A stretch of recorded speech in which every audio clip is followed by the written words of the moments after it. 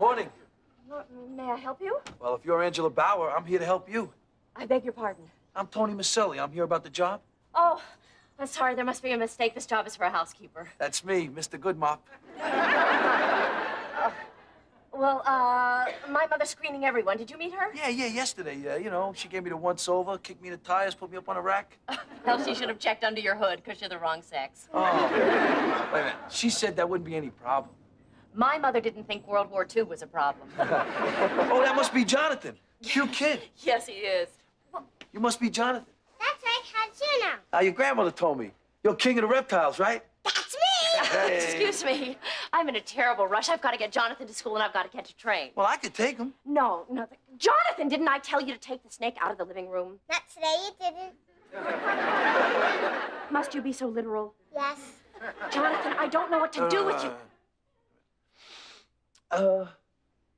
Hey, Jonathan, why don't you hustle your little buddy upstairs? Well, what's the big deal? Well, the big deal is it looks like a showdown between your snake and your mother. And remember, the snake doesn't pay your allowance. Good point. Well, sorry, Wilbur. Money talks and you don't. Thank you. Where were we? Oh, yes. You were at the door, and I was about to close it.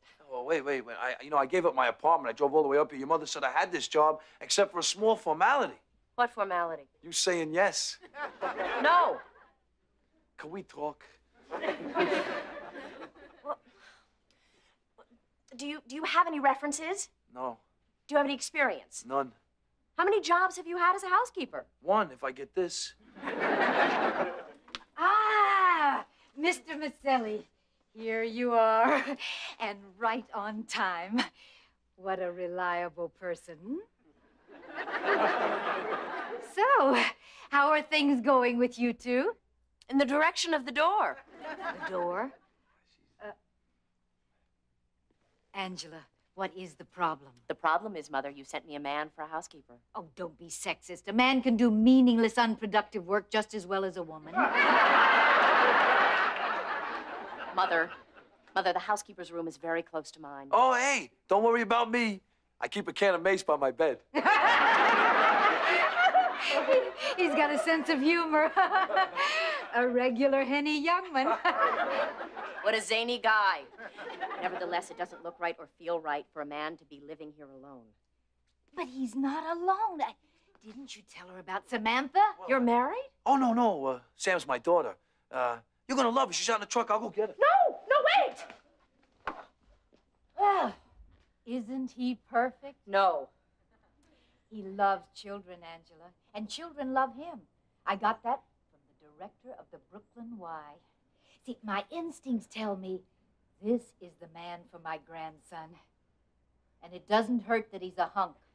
Mother, I'm not looking for a hunk for a housekeeper. Why not? He'll do floors. He'll lift furniture. Can I come over when he lifts? Mother, I don't know anything about this man. Now, Angela, I checked him out thoroughly. And it's a story you won't believe. Oh, one of those. I got it from his parish priest. See, he's an ex-jock. And he played in the major leagues for a while until he got hurt, and then they dumped him. The swine. And it was just about that time that his young wife died. Mother, don't do this to me. They were childhood sweethearts, Angela. And since that time, well, he's been working at odd jobs. You know, a young widower, trying to find himself and support his little girl. You did it to me. Angela, even the child psychologist said that Jonathan has to have a male role model. And this Tony, is he male or is he male? I mean, we are talking mucho macho here. Well, here she is. This is Samantha. Oh, she got that shiner stealing third in Little League. Sam, I want you to meet some real nice people. This is Mona Robinson. Nice to meet you. And this is Angela Bauer. Oh, I'm very pleased to meet you, Miss Bowers. You have a lovely home and you're so pretty. Oh, thank you. I'm very flattered. That's the idea.